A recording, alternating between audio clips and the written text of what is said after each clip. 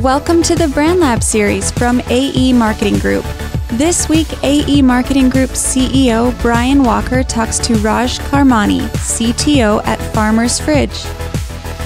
So Raj, welcome to the Brand Lab series. I'm excited to have you on because you are our first CTO. We've had a lot of C-level executives, but we haven't had a Chief Technology Officer on.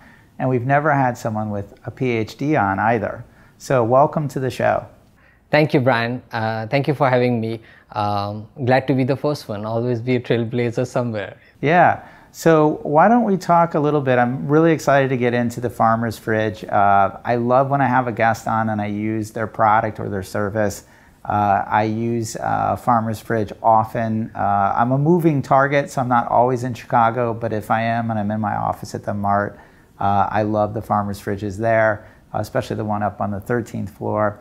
But we'll talk more about Farmer's Fridge, but why don't we start with a little bit of your background, because besides obviously being a CTO and having a PhD, you're an entrepreneur, so tell us a little bit about yourself. So Brian, I came to the United States in 2006. I'm originally from Pakistan and came here to pursue grad school in computer science at the University of Illinois in Urbana-Champaign. And during my grad school, I was learning a lot about startups and mobile. Smartphones had come up, mobile apps were the rage. And I came across this restaurant that would make fresh food every day and had to sell throughout the day and had to throw away some food at the end of the day.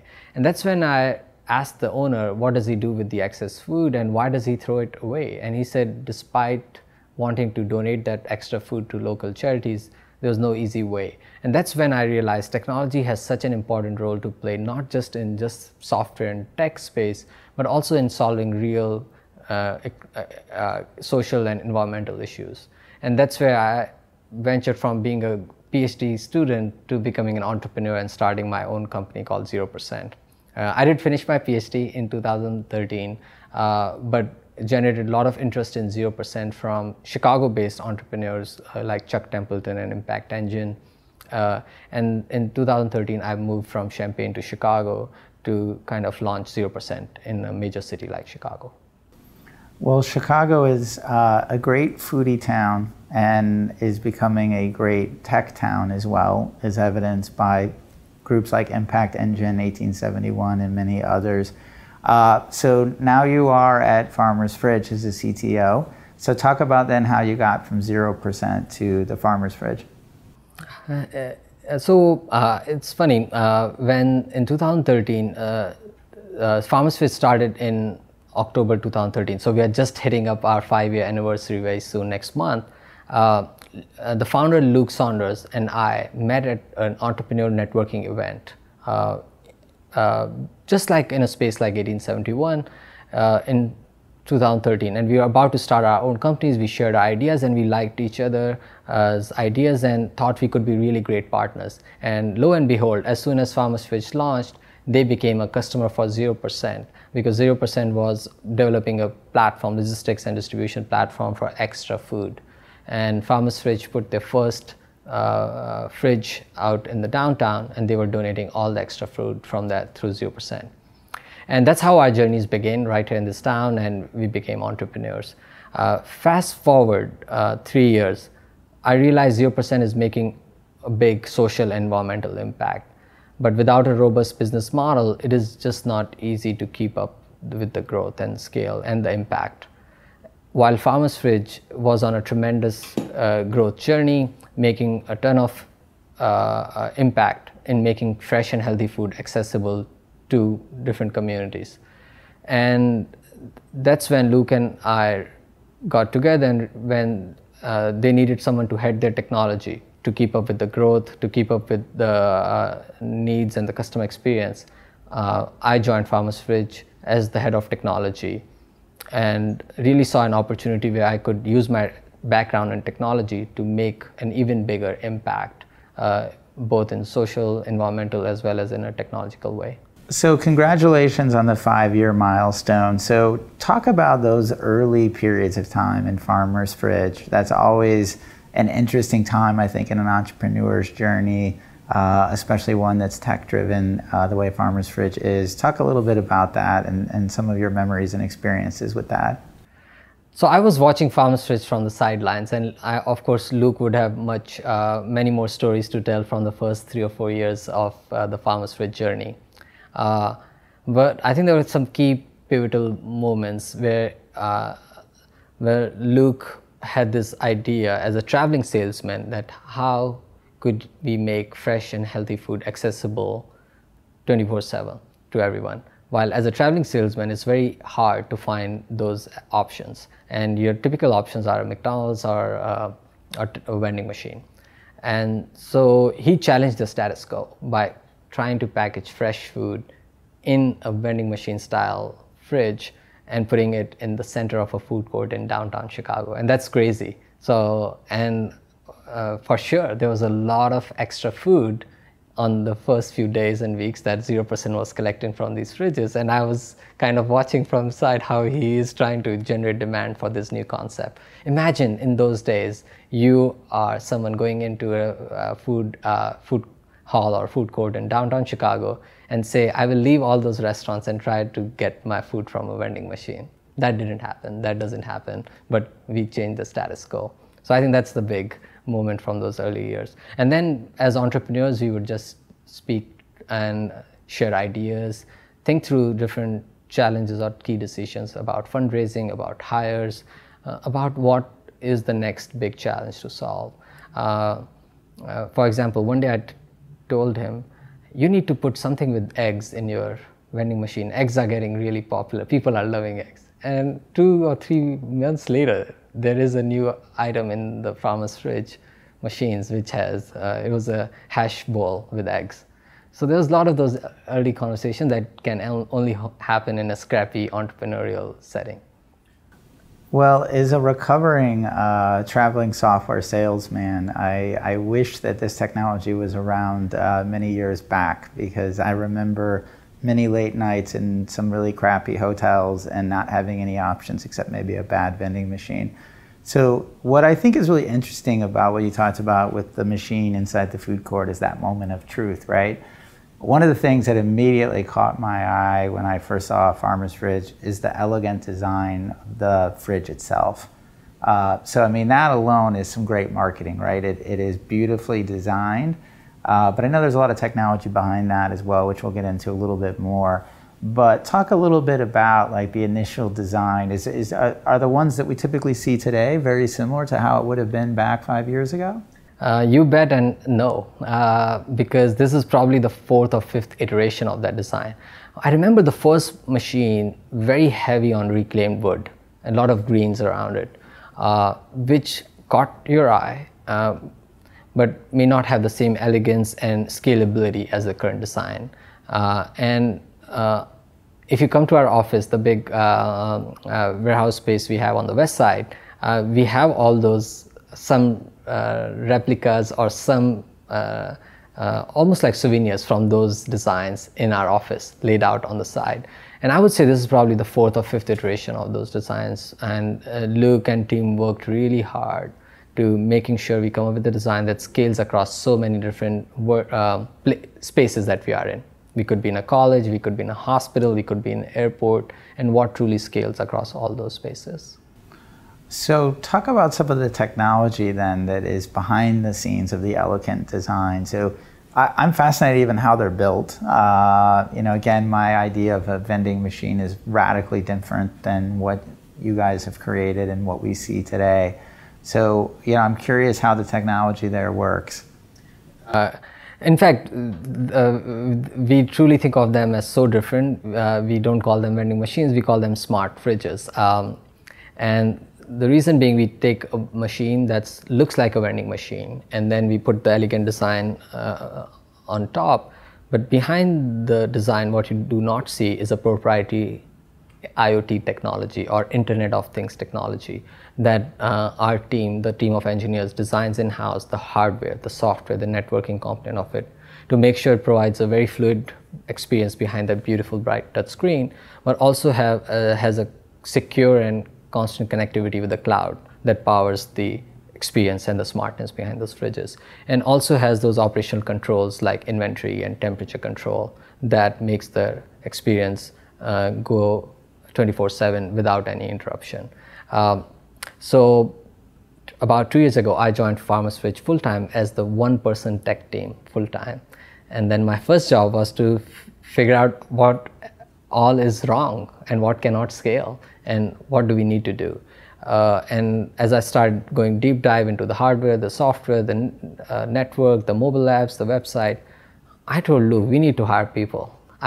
This is not a one-person tech team.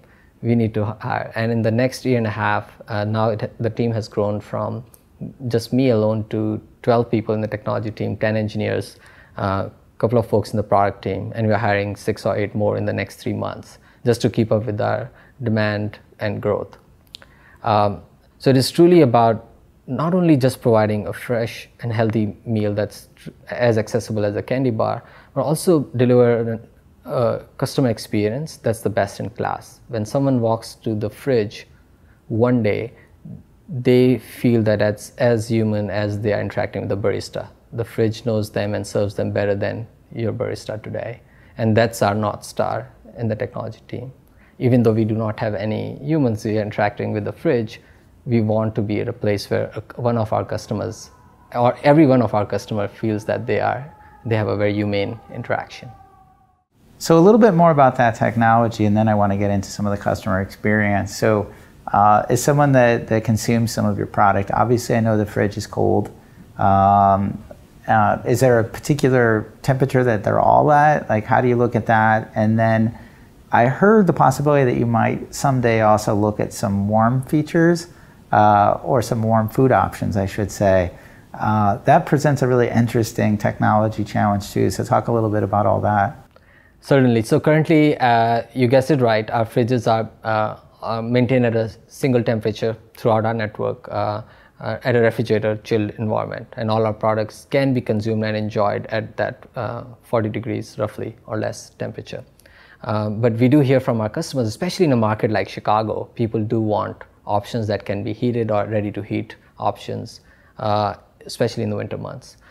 So we are testing. As a very agile startup, we are just not testing software or digital products. We are very good at becoming agile at testing food products. So we are internally testing concepts like soups, and how do we present them to our customers so that they can be enjoyed at a warm temperature.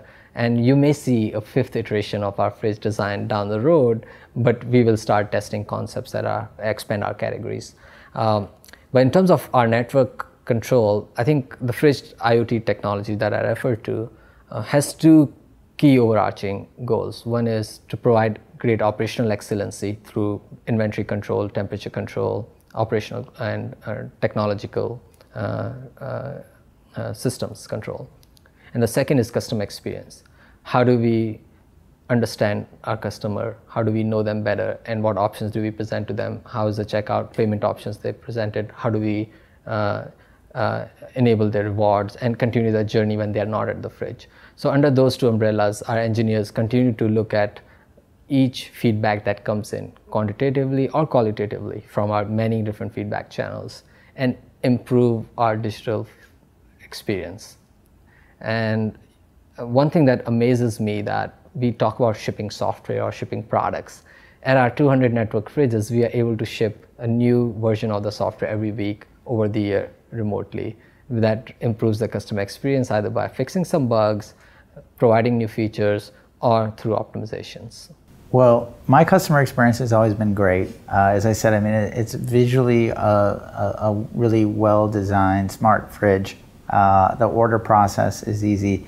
The only complaint I ever have is if something I want is not there, but that's just because I was too late to the game. That's certainly not on you guys. It is on us. I will interrupt. I mean, at some point, I feel it's on us. But thank you for being a fridge fan, and we are looking at many ways to even fix that issue. But along the lines of the customer experience, what I think is also pretty interesting is someone who advises a lot of brands on customer experience. You've talked a lot about the technology side, especially through the Internet of Things and some of that, but obviously with the technology comes the data you get, and obviously you, as you mentioned, you might get at a micro level to see if someone's aligned with a rewards program, what Brian might consume versus Raj. But at a minimum, you at least know what's selling in any given smart fridge. And have you noticed any type of consistency across the markets that you're in, or have sometimes you seen that something is maybe selling better in Chicago than it would be, say, Milwaukee? And do you have sometimes different items in different markets? Great question. Brian, we have found success in many different verticals, including hospitals, colleges and universities, airports, and commercial buildings. And you're absolutely right, based on the purchase data and the purchase frequency and different day parts, actually, we are able to customize our assortment of what goes into a fridge by item, by location, by day of the week. Monday to Friday, it's a different assortment that goes inside a fridge. For example, a very great example that we just came across, as a lot of universities started to open in after the summer, the sandwich consumption went up. And then we realized it's for the students. Students were consuming sandwiches at a much higher clip than all the other verticals combined, both in the breakfast and in the lunch category, for example. And so in that moment, it was a surprise aha, but then you can explain and say, okay, that makes sense. Similarly, in breakfast category, to me, as someone who is not native to Chicago, finds Chicago as a mostly cold city, not in terms of people, but in terms of temperature. How do people like cold breakfast that we sell by tons in a cold city throughout winter, summer? So that was like for my personal aha moment, that we are able to send. But I think it's down to our culinary and operations team to create those amazing recipes that keep bringing people back, both for breakfast, lunch, and sometimes dinner. Well, you talked earlier about the potential that you might test some stuff in a future iteration, and as we're moving into the winter and cold season in Chicago, the idea of being able to get some soup in that fridge is really a compelling idea for sure. So a couple other things I just wanted to ask you about as it relates to probably a little bit of the technology is also on the supply chain side. In addition to the smart fridge just being very elegant in terms of how it's designed, I almost don't want to eat the salad because it's so beautiful. So the way you seem to have it layered in its individual packaging, and talk a little bit about the supply chain side of the food then, and how you decide maybe what goes in, and if anyone has actually seen, like I have, your salads, all your products, but your salads in particular, I think are just visually so well designed and look appetizing and appealing. So I'm just curious how that happens, what appears to be so seamless as a customer. I think that's an incredible example of how technology married with the humanization of our production workforce combines to create a beautiful customer experience. Neither technology or human could create this alone, and this perfect augmentation of that. So a lot of credit for that, of course, goes to our operations team, who for day in and day out, every day, produces those beautiful looking salads. And how do they consistently do it just is mind-blowing for me. And we want to make more investments in technology on the production floor as we scale to Chicago and other markets beyond. So what we have done is really created a very tight supply chain where every morning when our production team starts ramping up to prepare and package our food products for the day, they get an exact forecast of how much of each product to make. And then they run a very tight floor on the day, and by the evening when the drivers come in, they get an exact assortment of how much product goes into what fridge based on the day, whether it's Monday, Tuesday, Monday to Friday. And then as the drivers go out and collect their bags and leave for fridges, they get an almost like an operational excellence scorecard for how they're compared based on the routes that they were assigned for the day. So what we call this a function called Opstech. It's how ops and tech combine together, create a tight supply chain that's solely focused on customer experience metrics. How the product's being received at the fridges as customers come in starting in the morning to have their breakfast and lunch. we start getting the qualitative and quantitative feedback. So we know we can tie each customer experience back to a single production item. And that's very powerful. And based on that feedback, so earlier this year, we launched 20 new products. And we were able to tweak the recipes almost in real time. Just in time is the right word. Just in time production and just in time feedback is that this needs a little more adjustment. This recipe needs a little more, the bread needs to be a little softer. The cheese needs to be a little shorter, smaller, something like that. And that was all the qualitative and quantitative feedback that comes in as we sell customers. And I think what technology has enabled here is creating all those communication channels and conversation that customers want to have with us. We have just opened those channels and we tie them back to every person on the production floor and how their efforts are making an impact on how customers are enjoying their food next day. Well, I know we're here in Chicago where your headquarters, but you're growing rapidly and putting more installations in places throughout the Midwest. So as that supply chain gets bigger, how do you manage the food production in some other cities outside of, say, Chicago? We have had a lot of interesting and tough discussions on that. I think we have some great ideas coming up, creative. I believe we believe we can service Midwest, many markets in Midwest, going beyond Chicago from a central facility in the Chicago area. So we are going to make growth investments, of course, in the Chicago area. And of course, we do have ambitions. We cannot achieve our mission of making fresh, healthy food as accessible as a candy bar by just being a Chicago company. So we know this problem of access to fresh food exists in all regions. That's something I personally saw being the founder of 0%, that how hard it is for someone to access fresh food in many cities and many communities and neighborhoods in a city. And I think we are truly committed to that mission, not just in Chicago and Midwest, but beyond. So I love something that you said a little earlier, which is around how really technology and customer experience and that kind of human-centric point of contact really all kind of come together. And it's interesting to me, and I think there's also another side to this, and that is almost like employee advocacy or an engagement, if you will. As an employer myself, and as someone who works in a very large office building, I like to be able to provide perks for our employees, but I also like the fact that they have some options available to them. So I think that it's interesting. We've talked a little bit about universities and hospitals and airports and things, which are fabulous. But then I also love the fact that this is a great option and almost like an employee benefit. Whether or not it's subsidized or not, it's just a great offering. And I have a lot of peers in other parts of the city that say, oh, I love the fact that I have a farmer's fridge in my building. So talk about maybe some of the feedback or side that you might hear from employers, or how that really can improve the employee productivity. Great point. I'll give you a very specific example. One of the successful verticals for us, or space for us, is the hospital systems. And many of our fridge fans work in the third shift there. And it's very hard unless you are going to a vending machine and taking a candy bar. For them, it's a great option to have a healthy, delicious meal throughout the day, no matter what their shift is. And we try to keep up with the demand by making sure as our reward programs and purchase histories tie to the menu assortment that we are there. The inventory is available. Our customers can now on the mobile app check the inventory of any fridge in real time before they walk up to the fridge, and in many cases they can also order ahead. So they are guaranteed that service and not be disappointed once they have the fridge.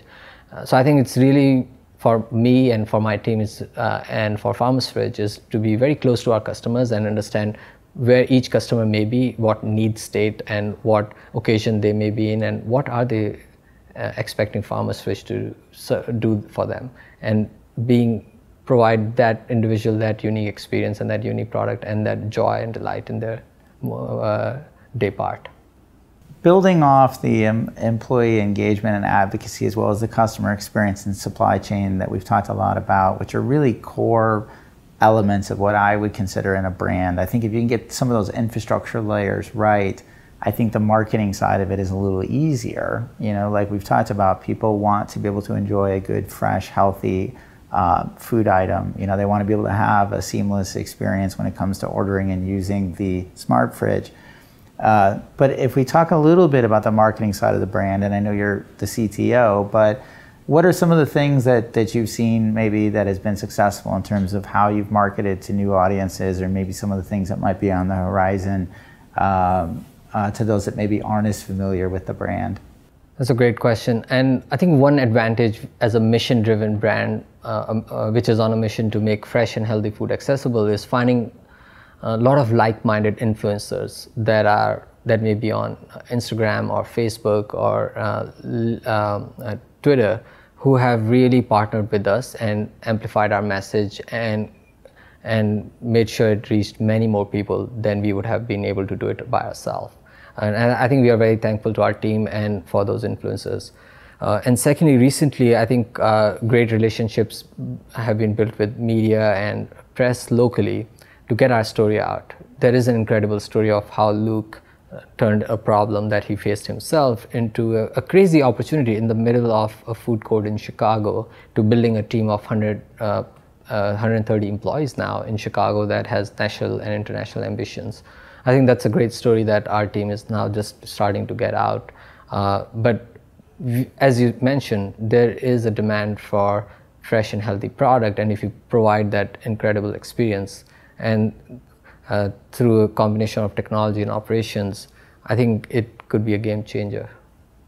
So as we start to wind down, I just want to ask you kind of a couple more rapid fire style questions, just so that our audience can learn a little bit more about you and Farmer's Fridge. First of all, a lot of people on our team are curious, like, what's the top seller at the Farmer's Fridge? We have an inside bet, but we're curious to know what it might be. So in the breakfast category, it's the Greek yogurt. And in the lunch category, it's the North Napa salad. How about the snack? In the snacks, I think the dark chocolate trail mix has been a all-time winner, but the chips and guac has been giving some tough competition. Well, I can attest to our team really consuming a lot of the dark chocolate almonds for sure. And then what's Raj's favorite in the Smart Fridge? North Napa salad is an all-time favorite, recently Southwest Quinoa Bowl. And how about something that you thought maybe would be a big hit that just wasn't? Some of the earlier egg options we had played with huevos rancheros or hash brown with the eggs. And I'm sure with the new culinary innovation and inspiration, we may be able to bring back some of those items. But I'm looking forward to the soups as well. I think the winter is coming, and I will enjoy a hearty, warm soup. So besides reading about all your great press that you've been getting lately, how can people learn more about Farmer's Fridge and identify maybe where they can access one of your smart fridges? So farmersfridge.com or just Google Farmer's Fridge, and we have a great map of all our locations, including the city of Chicago, suburbs, as well as Milwaukee, on a big Google map page on our website. And they can search by address or search by the city and find the nearest Farmer's Fridge location. And we continue to expand. We are placing more and more fridges every week and every month. That journey and that story will continue next year as well. Well, Raj, I appreciate you spending some time with us in the Brand Lab today. It's a remarkable story, solving a great problem and providing a great benefit to many, many consumers, myself included. Fascinating to learn a little bit more about some of the technology behind that great customer experience. So I appreciate you being on with us today. Thank you, Brian, for having us. And I'm proud and honored to serve all our customers in Chicago. And my personal philosophy of how technology enables efficiency, scalability, and magical experiences, and how all three of them enable access.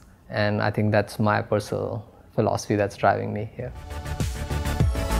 Thank you for joining us in the Brand Lab today. We invite you to join us again as we continue our journey alongside today's most innovative and insightful brands. Until next time.